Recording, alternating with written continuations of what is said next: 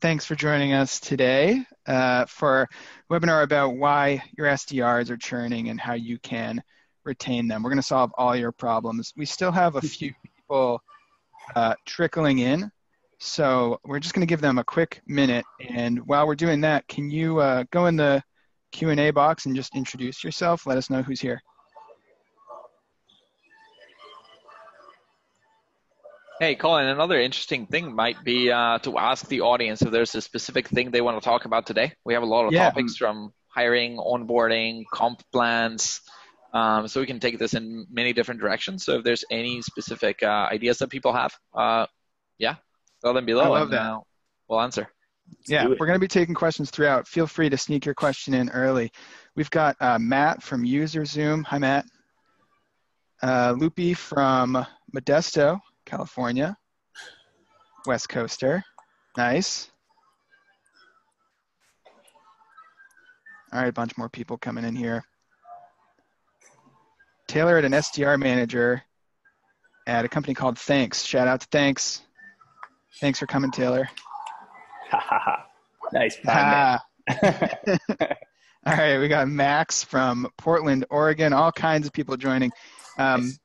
Thanks for typing in, everybody. Feel free to continue to use that. We're going to answer questions as we go. We're not going to save them for the end. So use the Q&A feature.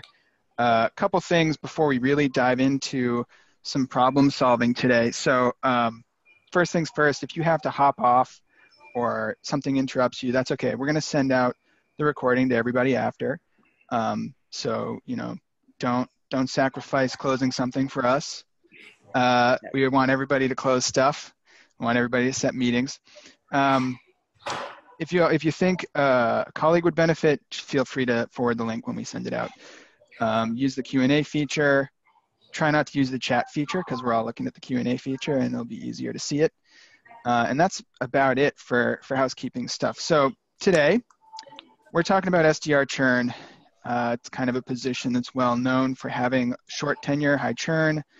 But we're going to talk about, first and foremost, why that's actually a problem. A lot of people kind of view it as the nature of the beast. It's just the way it is. It's an entry-level role, but that's really not the case. So we're going to talk about that. And then throughout the life cycle of SDR, if you want to call it BDR, we're talking about the same thing, from hiring to coaching to their comp plans to career development. We're going to talk about all these different stages throughout that life cycle of things that you can do to try to not just set them up for success, but also set them up to stay in your organization and contribute value for a longer period of time. And there are so many reasons and great anecdotes coming from our guests today about why that's important. So our guests are Tito. Tito Bohrt is the founder and CEO of Alti-Sales. He's an investor of many other businesses. Alti-Sales helps B2B businesses book more meetings with Alti-Sales' own incredible team of, I think, more than 20 now SDRs, right, Tito? Yeah, we're growing quickly. Yeah. He also helps with training, and they kind of take consulting and expand it beyond just what normal consulting is. He's basically made SDR success and SDR management his entire life, so he's all about it. And this year, Tito, you have 0% churn on your team of SDRs, right? Yep, 0% churn, which is awesome. So we're talking to the right, he knows how to do this. He's going to share all of his secrets. And then we also have Scott Barker, who is head of partnerships at Sales Hacker.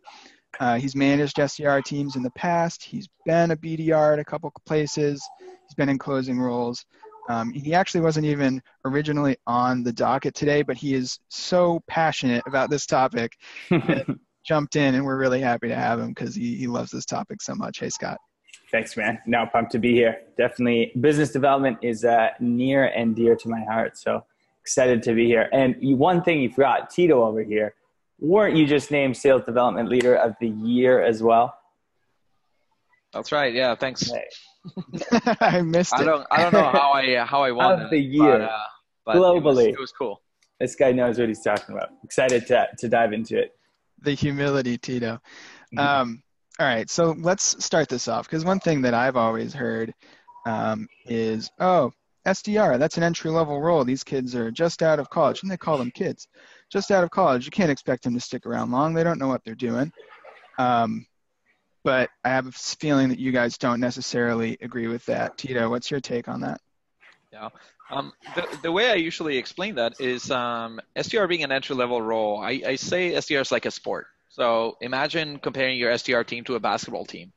So playing basketball is also an entry-level role. I mean, anybody can go pick up a ball and bounce it around and try to get a bucket or two. Yet a good SDR team is like a pro basketball team, while an entry-level SDR team is like 5 friends trying to grab a ball and play some basketball together, right? So It might be an entry-level role, but if you get really good at it, the difference between LeBron James and an entry-level basketball player is just gigantic. Yeah. And it's important that they ramp up to that level of being like the NBA basketball player, because ultimately the role is to set meetings for sales.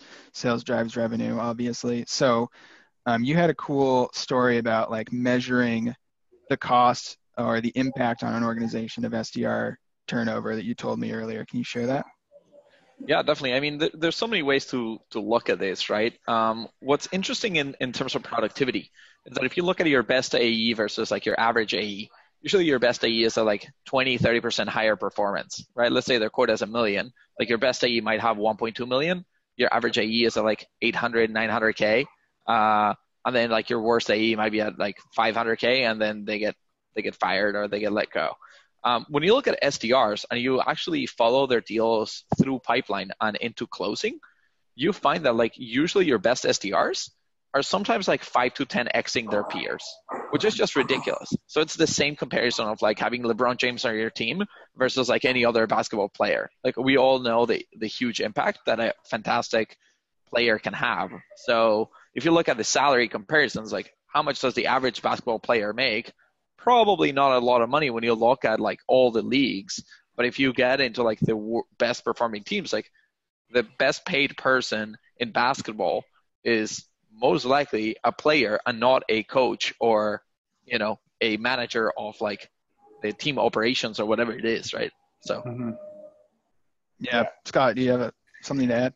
Yeah, I've just seen that again and again, you know, is that when you find these key players for your team, you have to hold on to them for dear life. And not just because, yes, they're making 10x meetings the amount of everyone else, but they're also showing everyone else on the basketball team that it's possible to book that many meetings, you know, especially if you're a startup or just building a team out.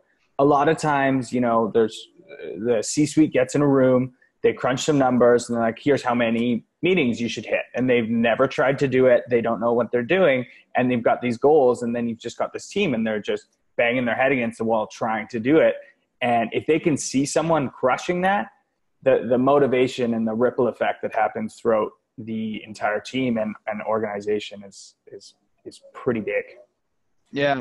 And so I think it's possible the reason a lot of people don't see SDR turnover as a problem is because, well, maybe there's a bunch of reasons, but one of the reasons is that a lot of the emphasis on like loss to an organization is placed on the AE because they're in the closing role, right? But if you think about that AE working with a team of SDRs and the SDRs are constantly turning over, what's your chance of retaining the AE? It's not very good. That's correct. Like the AEs get frustrated when they don't have pipeline, right? And then if they need to prospect on their own, which I think they always should prospect a little bit and get some deals, but they're having to pull the weight for like 90% of their pipeline on top of like closing their deals, then they get frustrated and they leave. So it's not only a problem of like if your SDRs are churning, what's the cost of the SDR churning is your increased likelihood that your AE will churn as well. And then that just is a domino effect in lost opportunity and lost revenue. Yeah, totally agree. And sorry, just a quick other point there. It's like beyond that, there's also just this massive loss of frontline prospect and industry knowledge. I think, not enough organizations give their BDRs or their SDRs a platform to actually share all the knowledge that they're learning.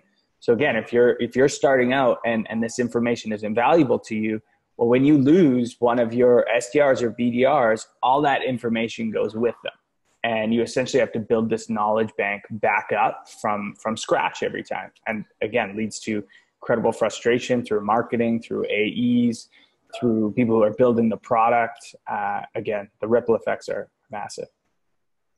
But to your point, Tito, if your SDR team, if an organization's SDR team is comprised entirely of average or below average contributors, right, it would be maybe less of a problem. The poor retention of that team would be less of a problem. Or there's a coaching issue. But in order for retention to matter, really, you have to be able to attract good SDRs in the first place, people who are ready to do the job. And that's a hard thing to do too, because it's such in-demand role. I posted up a graph on LinkedIn the other day. The graph's going up and to the right. I don't know if I'm mirrored, but it's going up and to the right. And it's just being like searched more on Google. Expectations for the role are lower than they ever have been. People are requiring less experience to hire into SDRs.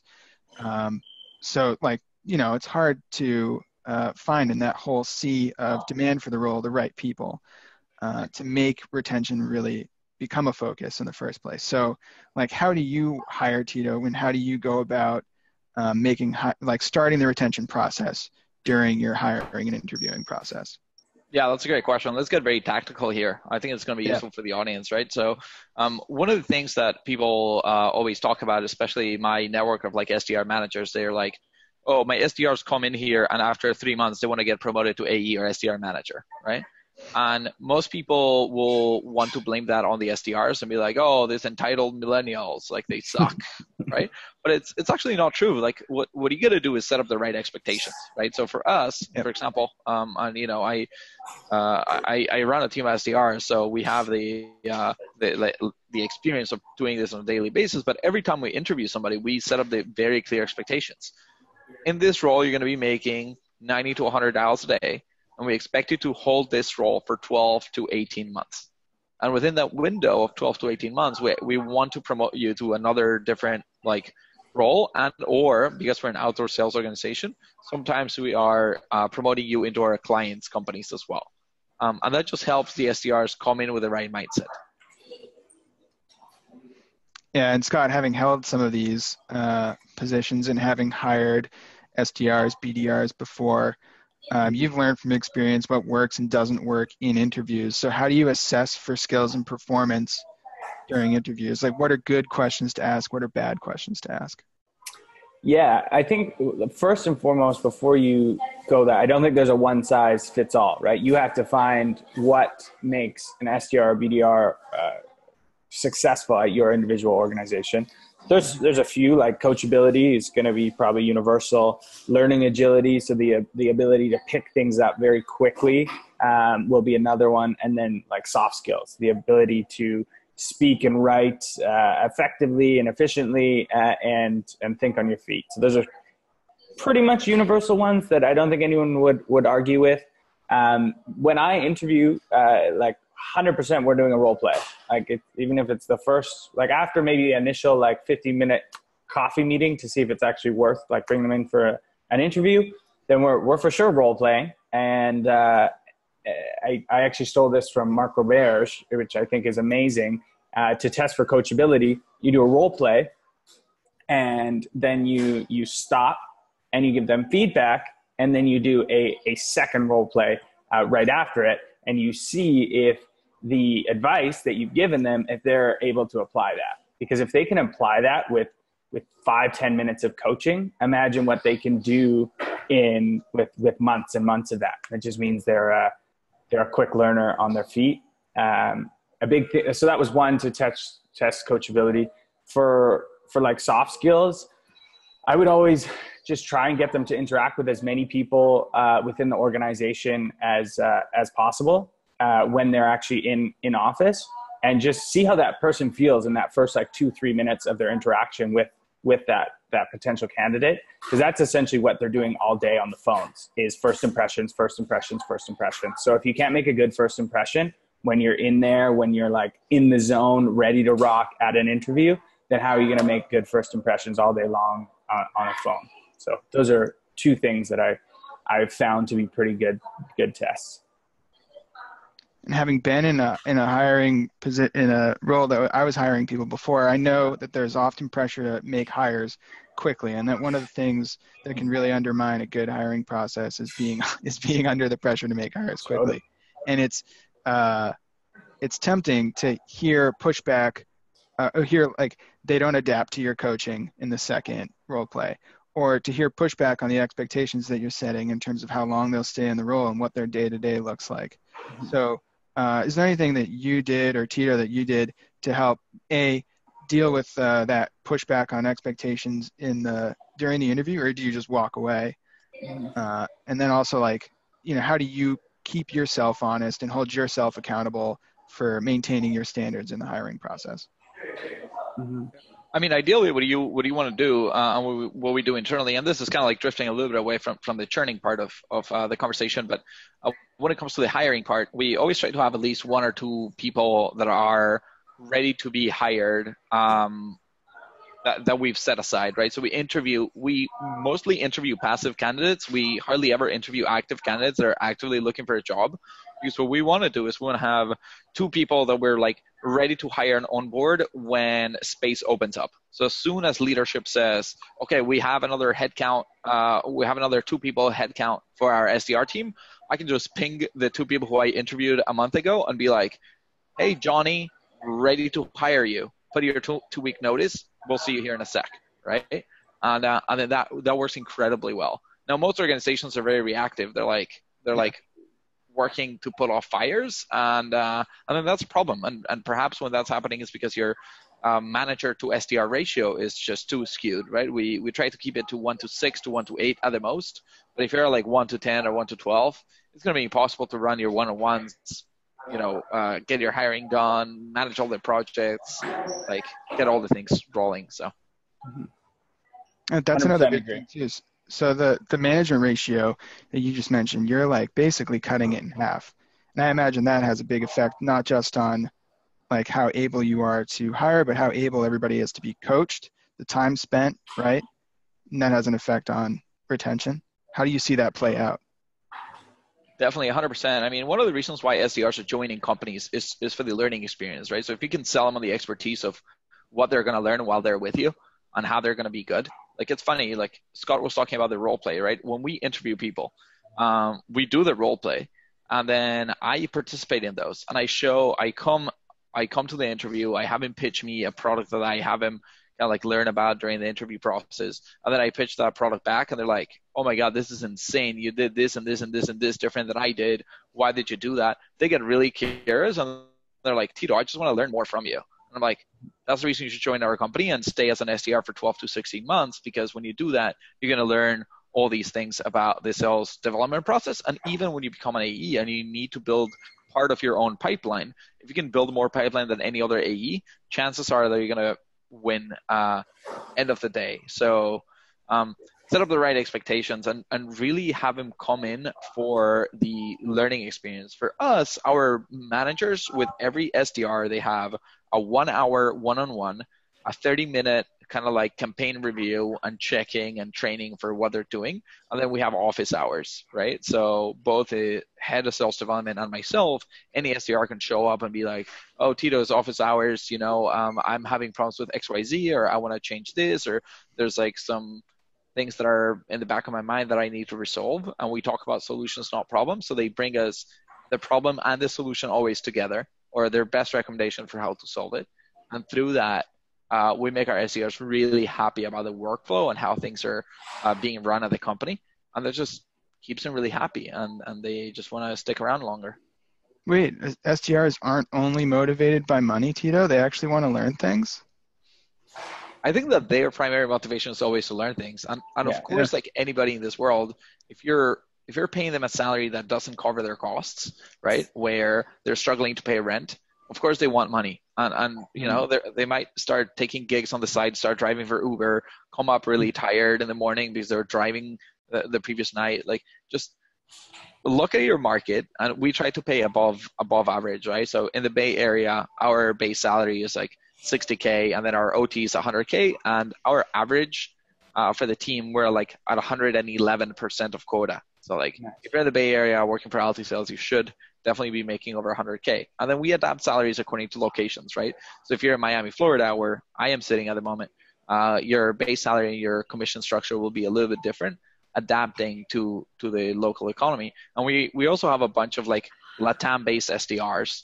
So I have like kind of like Native Americans that moved and are expats in like Colombia or Mexico, and they've been SDRs for other companies, and we also adapt their salaries for their local areas, and we're always paying significantly above market. So that's a good thing to talk about. I want to talk more about comp in a second, but I also want to drill further into your thoughts on training, because like you said, your management ratio allows your managers to spend more time with SDRs. So they're doing training and coaching ongoing. Aside from the setting example early on, like here's why you should stay, here's all the things you're going to learn. How do you run training? Like, what are the things that they do during those trainings, during coaching sessions on an ongoing basis to keep SDRs learning and keep them interested? Yeah, so it's a lot of role play. The way we execute on this, and I did another webinar with Sales Hacker as well about how to measure the effectiveness of cold calling, right, or how VP should do it. So we actually break our cold calling into different steps, and we can measure how many people get stuck in the like, hey, Colin, this is Tito with Alti Sales. Do you have a couple minutes, or how are you doing today? If you get caught off there and people are like, I can't talk, and they hang up on you, we're recording exactly at what part of the interaction are you getting stuck. And we have our internal Alti Sales-based benchmarks according to the personas you're reaching out to, where I know that this percentage should be 70%, this one is 80, this one's 30, this one's 40, or whatever it is for our funnel. I don't want to give up all my secrets, right? But essentially, we can know exactly where you're having problems. And with that, we can come in and say, okay, you're having a problem with this part of the call. Let's just practice that back and forth. And sometimes it's what you say. Sometimes it's a tone of voice. Sometimes it's like how you're saying it. There's a lot of things to fix. And you need somebody who has experience to understand what the problem is so you can coach them on it. But you'll earn a lot of respect from your SDRs if you're able to show them that you know what works better than they can out of just like guesswork. Yeah. So it's more than just like, hey, you're not making enough calls, or hey, your emails are good, but your calls suck. It's drilling into the actual recordings of their calls or shadowing them and finding the little instances where they lose attention. Exactly right. I mean, as an SDR manager, one metric that if you're not keeping track of, you're losing is your dial to demo ratio. Like how many dials does it take to get a demo? And if your SDRs are like at 300 or 400 dials a demo, and this is for cold outbound, right? But if they're at 300 or 400 dials a demo, you probably don't need more dials. You need better quality, right? You need better quality conversations. You need better quality connections. And then I would take that further and do connection to demo as well. Like make sure, like once they are getting a hold of people, because some people are really good at, maybe research and finding the right information, but then they're just burning through those connects and they're not converting into demos. So that's another metric that's super important. Yeah, 100% right. And then you got to figure out, again, like we measure it step by step, right? So we go dial to connect to hook accepted to pitch accepted to gap discovery to demo, right? And that's how we find exactly where your problem is. And then like if the connect is low, I don't need to coach the SDR. I gotta get better data. I gotta work with my data team and figure out, do I need another data tool? Or how do I get more direct dials? Or are we calling too high in the organization? Is that why we're getting so few connections? And so on. So when your team sees you really get granular and work on these things at a deep level, and they understand how management is like busting, their head, like figuring out how to make their job easier, they get really loyal and they get really excited about leadership. If they feel like you're just like always increasing their goals and changing their comp and underpaying them and nobody's hitting their goals, and they don't see you really being a partner to them in their success, they're going to leave you. Yeah. I mean, like SDRs, it seems stupid to even have to say it, but SDRs are people too. If you treat them like a meeting setting machine, they're not going to like it. You have to invest your time in them, giving them valuable coaching like you do. You have to like make their job doable. Don't just expect more and more of them, right? I don't know, Scott, like you've been in this position. You've probably seen this from a few different places. What other things can managers do to like keep SDRs excited and empowered about the job? Yeah, so I was actually super lucky when I started, when I built out my first like business development program. I started as a player coach. So I was actually just a team lead that was building all the processes, bringing in all the tech, but I was just a team lead. So I still had a quota. And during the time, I was like, this is insane. Like, I can't do both. Like, there's so much going on.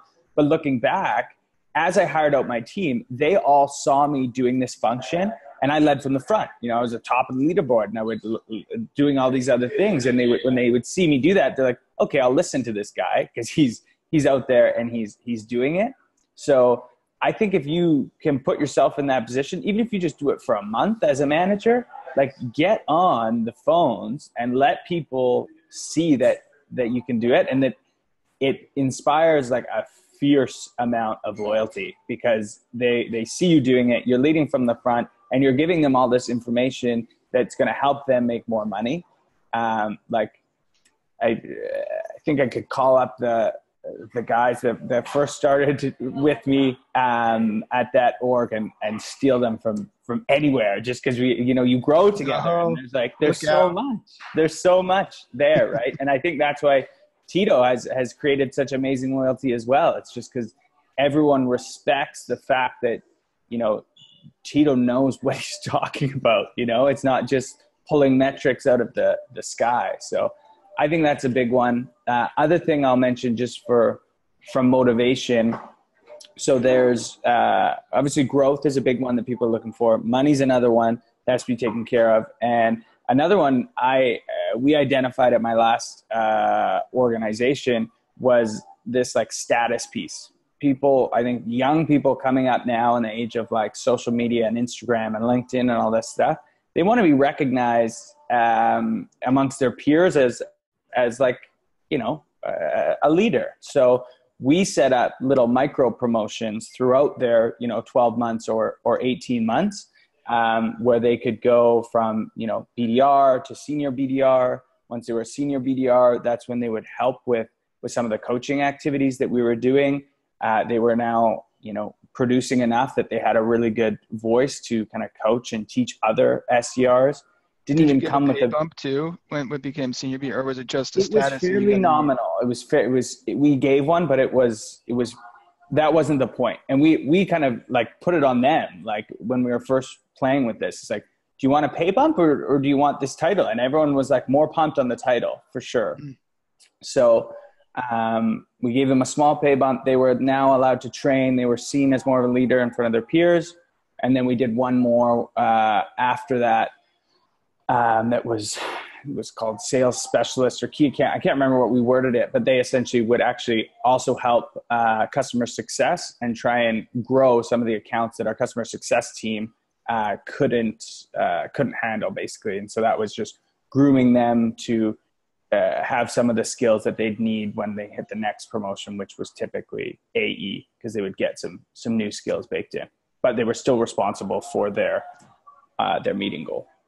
So what about like tools or enablement? What are the things that generally teams should think about putting in place to make SDRs roles like more possible and avoid burnout? Have you ever heard of outreach, Colin? That wasn't the intention of that question, but I am curious. And there's a question here in the Q&A actually about it's from Max in Portland. He's asking Tito, what kind of CRM or software are you using for calls? So that's what made me think of it. Yeah, we run all our dials through outreach, and it's just because we can pick the dispositions, and it just makes it really, really, really easy. I've used other like dialers before. Like I remember I've been running SDR teams since like 2012. So before we were using Vonage, we used Avaya. We've used like a variety of Vocalocity, which then got acquired by Vonage, Ring Central. I've used a bunch of them, but like today it makes no sense to have separate systems for phone and email. Just put them together. So for me, outreach is what we use in-house. Mm-hmm. I think like you basically need really good data. So a few data tools. I would not just hang your hat on one. So you need like, Zoom Info, DiscoverOrg, Lead IQ, maybe a mixture of them. They need a sales engagement tool like outreach. You're going to want to, CRM, of course, and then you put LinkedIn Sales Nav, and you're pretty much off to the races. There's, of course, a whole slew of other things that you can do to create small efficiencies and things. But I think if you have those nailed, they can do their job for sure. Colin, I want to highlight one other thing that is causing a lot of SDR churn, which a lot of people are not very aware of, and it's because they're not seeing it from like the SDR perspective. So one of the things that I talk about is AEs are very used to their OTE being a little bit aggressive, meaning like if you get hired as an AE, your comp is like 100 base, 200 OTE type of thing. You know that chances are you're going to end up at around 160 to like 190. Like you're going to be somewhere in that range. Like if you hit your goal, it's actually like really good. And even your CFOs are benchmarking for only 60% of the team kind of like hitting their quota. You cannot do that with SDRs. And the reason you cannot do that is because the SDRs, most of them are either coming from like career changes of some other type of like role that wasn't sales, and or they're coming right out of college. And in college, when you hear what your goal is, right? If you're in college, they're like, cool, what's my goal for this class? They're like, well, your on target earnings, like if you hit your targets, you should pass the class. So they're associating like a C is my target, and if I get an A, I'm an excellent, right? Yeah. And whatever role they were in before, even if you're in marketing, like your goals and whatever, like they're usually attaining. So when they come to the SDR role, you tell them that their OT is 70, like or 80 or 90 or wherever they are, and you're like as a employee, you're like setting your expectations for that. I'm like budgeting for 80K. And heads up, I don't even know about how the tax system works. So like this happened to me in my first role out of college, right? I get an offer, I budget for it. I'm like, this is going to be amazing. I get my first paycheck, and of course there's like 40% of it is gone to taxes, which I somewhat expected. I thought it was going to be 30, but ended up being a little bit over 40 because I was in California. I'm like, ugh, that sucks. Okay, I guess I'm like 10 grand down for the year now. Ouch. Where am I going to find that money? I'm like, it doesn't matter. Like, I am not just going to hit quota. I'm going to exceed quota by 30%. I'll make it up. And then what I realized like 3 months later is, wait a second, nobody in the company is hitting quota, zero. So me getting to 130% is impossible. Now I'm in deep financial trouble, and nobody set up my expectations correctly. So I got to leave, and I got to cancel my lease, and I got to switch apartments, and I got to reset my expectations. And it's now too late, and you hate your boss and your company for not giving you that perspective. So what we do is we let you talk to the employees. We give you everybody's like goals. We're like, here it is. Like this person hit this percentage and this person hit this percentage, and here's their like goals, and here's how much they made. Like when you come in, you know exactly what you budget for, you know exactly how to think about your role, and you know exactly what you need to do to get promoted, to get to the next level. Those things are fundamental to SDR success. So we've actually got a question here about comp from Anna. And since you have SDRs in lots of different places, this is a question for you, Tito. So she's asking, what's the comp you pay for SDRs in Miami versus San Francisco? Yeah, so here's what we recommend. And we have SDRs distributed, so they're in different markets, and we're usually looking at the local economies and comparable salaries. So like we actually go look at salaries in the area and see where they range. But I'll give you some like benchmarks. I would be setting up my SDR salaries in the Bay Area at around, and it depends on their experience. Like if they're entry level, perhaps a 50-30 is a good range. If they're like senior SDRs, more like 60-40, so 100K OTE, and make sure that OTE is attainable, right? So they should be able to get to 100. That's in San Francisco or New York. If you're more in like Miami or like Atlanta or cities that aren't as expensive, you could go, for a junior entry level role to the 40-45 base range, and then 65 to 70, 75. It all depends. It all depends on where kind of they're located, right? So adapt to your local economy. There's a really good website that I use called Numbeo. It's like number, but instead of an R, an O. I use it because it's global, but it will tell you about the cost of living across different geographies. So you can compare San Francisco to Miami, and it'll tell you Miami is 20% cheaper. So I kind of go by that, and I'm like, okay, so if my OT in San Francisco is 100K, I should make my OT in Miami 80K. And then I compare like Miami to like, Little Rock, Arkansas. And I'm like, okay, Arkansas is like 20% less than Miami. So instead of 80, we can make it 65 type of thing. And the reason we do that so in depth is because we're an outsourced sales development company. So like we really need to play with those margins and figure out what's actually fair and really good for the employees. Yet at the same time gives the company margins because I need to charge my clients for that salary type of thing. You don't need to get that anal, and especially like if you have like SDRs in multiple geographies, like if you have New York and San Francisco and the cost of living difference is like 3%, don't just lower their salary 3%. Like don't get caught in the nuance. Just when there's a big difference, like Arkansas to San Francisco, feel free to reset expectations and reset salaries there. Thanks for that. I'm sure Anna's glad you gave her so much info on that. So there are actually a couple other good questions about activities. And since we're talking about retaining SDRs, Carrie has a few good questions about activities. So she's asking, what's the email and call activity quota for your SDRs? And what's the quota for meetings booked? From a retention standpoint, Tito, I know you also have feelings about activities SDRs should not be doing because it leads to burnout. So I'd love to hear your thoughts on all that. Yeah, I might show my screen here and show a couple of things because there's a graph that I want to show that will determine kind of like the numbers of meetings booked. So I not only run my own SDR teams, but I also kind of like interview a bunch of SDRs from different companies and learn about their processes. And like in some organizations, their sales qualified opportunities that they need to produce per month is like 2, which is really low, but these are like $1 million deals. So if you produce $2 million in pipeline per month, it's $24 million a year. They close 10%, you close $2 million worth of deals from an SDR that's called outbound. That's amazing, right? On the other end of the spectrum, there's companies where you're like average deal size is like 5K, so it could be as high as like 50 meetings a month.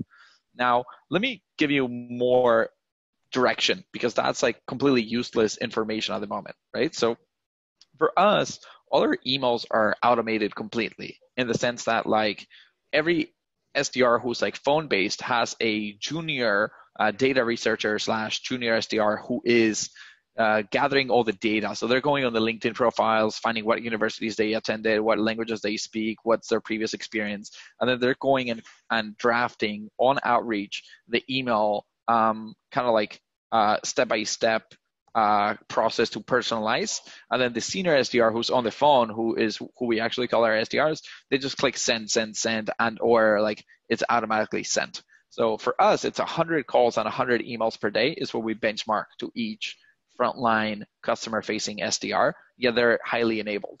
And the number of meetings, when it's cold outbound, you're not getting any warm leads from marketing. There's no inbound requests. You're purely cold outbound. I think a very fair range is between 6 and 15. 6 if your deals are over 100K selling to C-level, and then 15 if you're like very SMB. The average in the industry is around 10, and I would agree with that. So what about research? Are your SDRs doing their own research? 0. We have a team that's managed by our head of operations that does all the research for them. So that's going to be a little bit different compared to most SDR organizations that they're having the SDRs do the research. The reason we don't have the SDRs themselves do the research is because we strongly believe that that's the part that they hate the most about their work. It's a skill that you learn really quickly, and there's no further progress in how you do research. It's not a very useful skill in the future either. So, and then it's not a high value skill. Like it can be anybody else doing almost as good or sometimes even better research, somebody in a different geography who has a lower cost, right? So if you have San Francisco based SDRs doing research and they're making 50 calls a day and spending half their day doing research, you might as well, as you grow your team, rather than growing SDRs, hire data researchers in Philippines, in Latin America, go to Bolivia, go to Peru, find people who are willing to work for $6 an hour and hire those. Like your internal SDRs are costing you, if their OT is 100K, they're costing you $50 an hour. Go find somebody for a tenth of the price and have him do that work. So my SDRs don't do any research. And from a retention standpoint, I bet your SDRs love that. Oh yeah, 100%. They feel almost like AEs. They're like conversation based rather than having to be like doing a bunch of like nitty gritty, boring, tedious work. Yeah, and we talked about expectation setting earlier, and you do a good job during the interview process of telling them what their job is going to be like. If they all of a sudden come into the job and it's like surprise, 30-40% of your day is spent doing research, they're going to sit there thinking, well, this isn't what I was hired for. It's not what that's not what I want to do, right? So that's a good tip too for retention. I see a bunch of questions coming in. Yeah, so many questions. Q&A. I can address some of these really quickly. I'll do rapid fire. So, like, cool. Do you still see value in cold calling? 100%. You gotta make a bunch of calls. That's gonna help you. And then, of course, inbound leads, call them immediately. Be really quick with it. But any other leads, like we source 95% of our meetings through complete cold call outbound from people who've never even seen an email from us. So cold calling works. You just need to learn how to do it. It's like anything. Does using a bow and arrow to go hunting works? Yes. But if you never use a bow and arrow, good luck. You're not going to hunt an elephant with a bow and arrow if you've never used it. So please, first, before saying is cold calling worth it, the way you got to think about it is developing my skills in cold calling going to help me book meetings? And the answer to that is yes. There's like the Foresight Call Camp. I have a bunch of cold calling interviews and trainings online. If anybody wants to sign up for training, I do it. We're recorded for about an hour. I have you cold call me on a live call like this on Zoom. And then after that, I turn it around and then I pitch you and then I show you all the learnings. So the cold calling definitely works. I don't know. Take them up on that if you're a BDR and SDR. Yeah, don't miss that opportunity. That's invaluable. Hit them up. Yeah. And then another question comes about inbound versus outbound SDRs comp plans. Really interesting question. They have to be different, yet you need to know where to draw the line between inbound and outbound. So let me actually, I might share my screen here for a second and show you a PowerPoint that I have about the cost of sales and how like organizations should think about it. But here's like a really good view of what the role of sales development is, right? So when it's an inbound, and this is a hand raise, right? This is somebody saying, hey, I want to talk to sales. Like the role of sales development is tiny. It's like, let's coordinate the time and let's just make sure you're not like a complete waste of time for my AE and let me get you into a meeting. All right, Tito, can you bring the Q&A thing down? It's just kind of covering it a little bit. Oh, is it? I think so. Or is that me? Okay. Did that fix it? I think that might be you. Okay, it's totally me. Okay? You're good. Okay, so when you go warm outbound, this is a lead scoring. So this is maybe somebody who has interacted with 7 pieces of content, who has attended a webinar, you've seen a trade show scan, they're a good ICP. So they know your logo, they know your product, they're somewhat aware of your product differentiation, yet they don't yet have conversation interest. So the role of the SDR there is a little bit bigger, right? So I would pay, like here, I don't pay them per meeting, because the number of meetings that come in through hand raises is completely up to marketing. I pay them on responsiveness. When they're dealing, and then usually I cut off there, and then my other SDRs are just outbound SDRs, and I pay them slightly different maybe for a cold outbound that I would do for a warm outbound. And you can see it. Like, do they know your company? If you say, I'm calling from outreach, do they know what outreach is? Right? That already gives you at least 30 seconds to pitch them. Do they know your product and what it does? Right? Do they know how you're different from other competition? And then are they interested in starting a conversation? So this is a good idea for how you think about it. We pay our cold outbound SDRs a base salary, a bonus on meetings that show up to the appropriate meeting. They need to qualify those meetings in 2 areas, which is it has to be the right company and it has to be the right contact.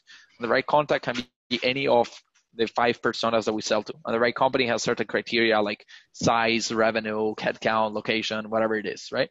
While our inbound SDRs are not paid on number of meetings, they're purely paid on the responsiveness to requests.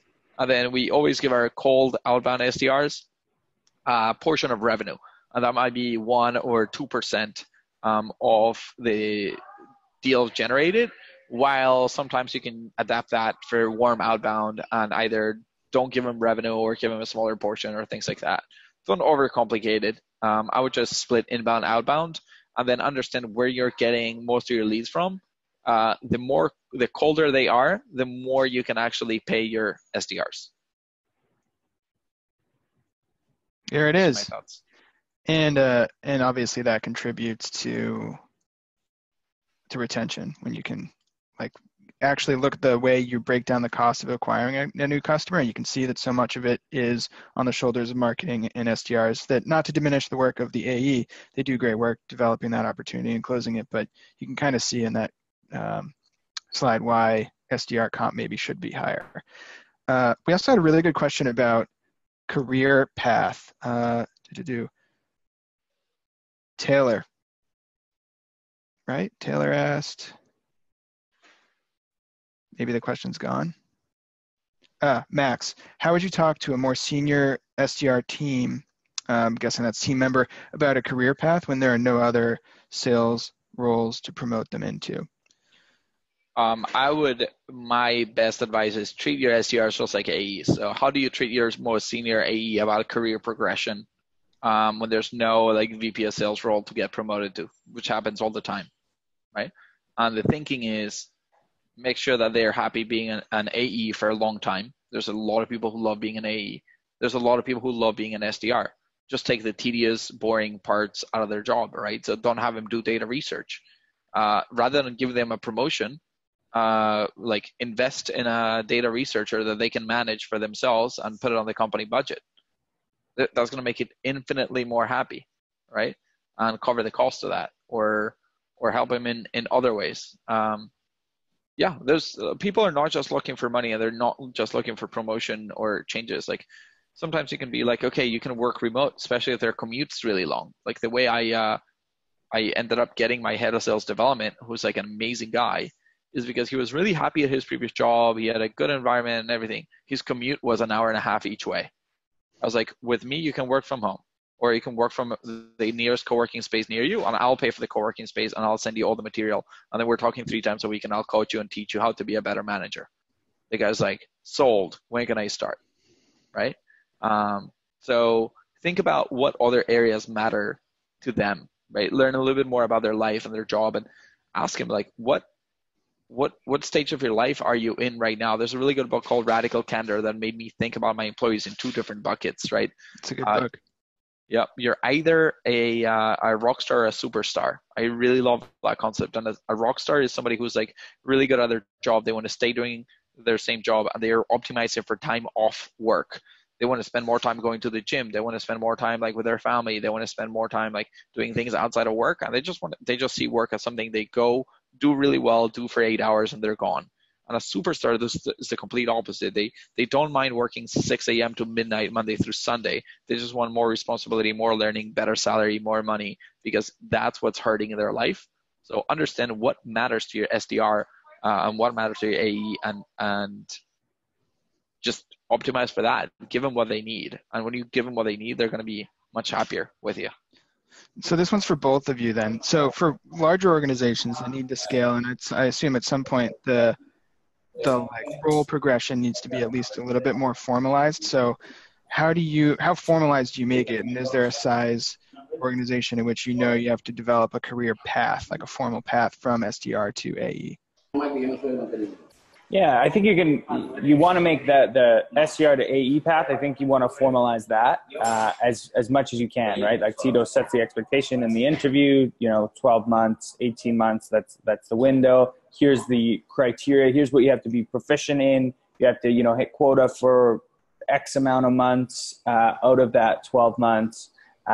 And you got to make that really kind of rigid. But again, going back to like that everyone is unique, it's also important to have at the very beginning stages, those conversations around like, what are you optimizing for? Like, what is your ideal career track? And you may have to build individual plans for each BDR, and it might not be just a cookie cutter, like, boom, here's what the track is and follow it. Yeah. I agree with that. I think there's a really easy hack that 99% of companies don't do, which is have their AEs bought in to the idea that they need to help the company build a career path. And the way you do it is you have the SDRs participate in demos. So when they're entry level, you should have a bunch of demos recorded to learn a little bit about the product. And then later on, when they get promoted to a senior SDR, I would have the senior SDR pick a few deals that they want to follow progress on and just join and be a fly in the wall, right? Join and just sit back, turn your camera off, and you can just say, imagine Colin's the AE and I'm the SDR. Colin would join the call and say, hey, Tito Bohrt is a colleague of mine. He's learning a little bit more about our product. He'll just be in the background taking notes and he'll send the follow-up, right? And then your SDR is literally like, as they're learning how to be an AE, they're learning how you manage the conversation, they're taking notes, and then they're like showing you the draft for the email follow-up that then you can send. And then, I send it, and it's just like, you're coaching me into being an SDR by doing and by looking at the conversation. And they don't need to join every deal, but if they can join then a first call, a second call, a third call, and a close or whatever, a negotiation call. And if you can record every call, if you have very few companies, if any companies I know do this, like they have like, oh, I just sold whatever, I sold a company to Syngenta. Okay, here was my first call, my second call, my third call, my fourth call, my fifth call, all email follow-ups. Like, here's the path, exactly, very clear what we went through, and they closed. Like, if you have that, your SDRs are going to become AEs so much more successfully and so much quicker. And I don't know companies doing that yet. Mm-hmm. And it's so easy with today's technology.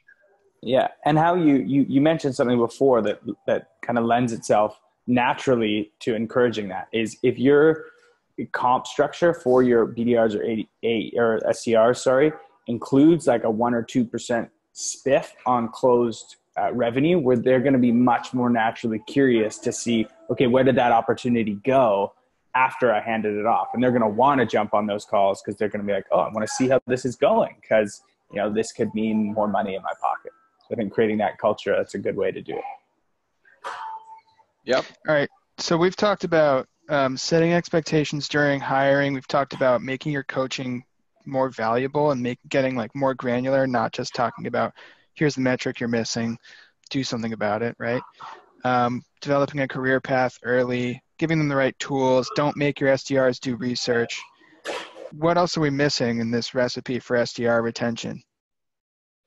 We talked about salaries too and adapting those. Talked about comp.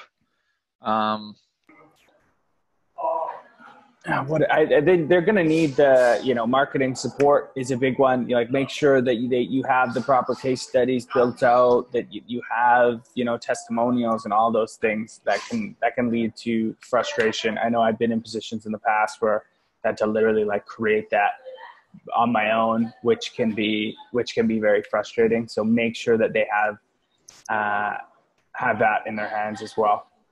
Yeah. Make their goals attainable, and I'll give you my last trick, which is make your SDRs look really good in front of their friends, and especially their friends outside their organization. So one of the initiatives that we run at Alti Sales is doing SDR President's Club every quarter.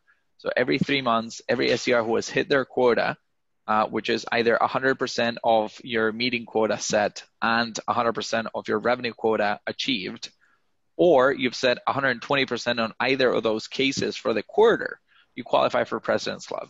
And what that means is we're going to send you down to Cancun. You're going to fly economy, cheapest flight we can find, but you're going to go for just 3 days for the weekend. Nobody needs to know you're flying the cheapest flight. But here's what you're going to do. We're going to do scuba diving or whitewater rafting or bungee jumping or snorkeling. We're going to do some cool activity. We're going to do a steak dinner. We're going to spend a bunch of money just making you really happy and giving you the experience.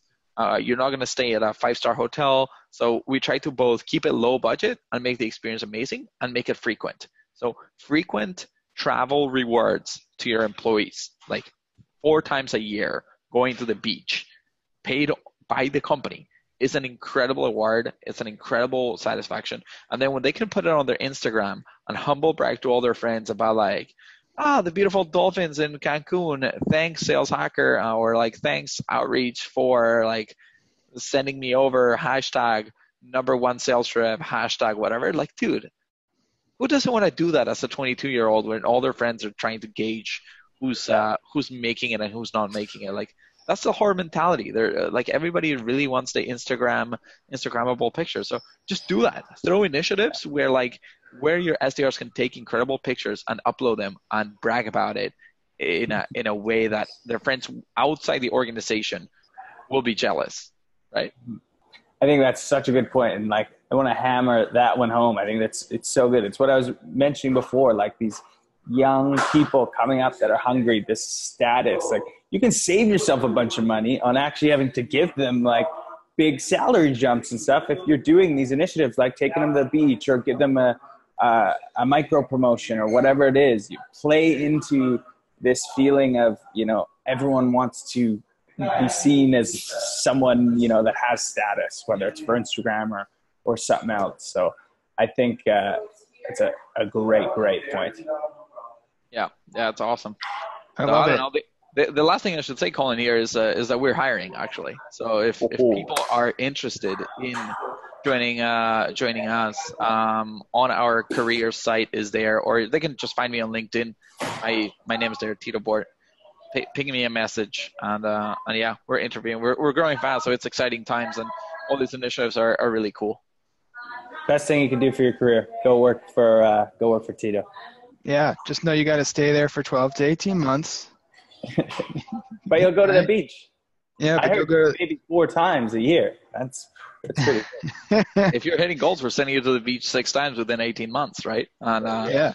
And so you're going to be swimming with dolphins, and you have a great manager. And sometimes we can fast track people a little bit through management, but I don't want to set the bar at like you're going to get promoted in 9 months and then be like, oh, sorry, dude, it's going to take 16, right? Yeah. I'd rather say it's going to take 16, and if the opportunity comes in 9, you're going to be really stoked about it, right? So you got to commit to 12 to 18, but yeah, if you're okay with that, and if you want to have a great career and short commute and great support and all that, like why not? I don't think it's a bad idea to go really hone in your skills for sales development. And for me, I mean, the coolest thing is that they get to learn from you and the rest of your team of superstars. I know I learned a lot from both of you today, so I appreciate you giving us the time. Thanks for the awesome participation to the Sales Hacker community in the Q&A. I know we didn't get to quite every single question, so if we missed any, we'll follow up with answers to you. And just remember, this link is coming out. Why don't we end with here's a really good quick question for you, Tito, from William Fisher. Are there any great books or podcasts that you would recommend? Best books. It depends what the target audience is. Like if they're like entry-level SDRs, I'd have them read Fanatical Prospecting and the Sales Development Playbook. Those are 2 good like entry-level resources. If you're a SDR leader or you want to get like ahead in your career, go look at the Sales Acceleration Formula. Radical Candor is another one that's really good. If you're more on the operations side, I will definitely go read The 4-Hour Workweek by Tim Ferriss to learn how to like outsource Philippines resources, optimize workflow, effectiveness versus efficiency, things like that. So I have an endless list of books. Just start reading interesting like bestseller top books, and don't just try to follow exactly what they say. But I stole this idea from Josh Brown. He has a really good podcast, Inside Sales podcast, I think it's called, with Josh Brown.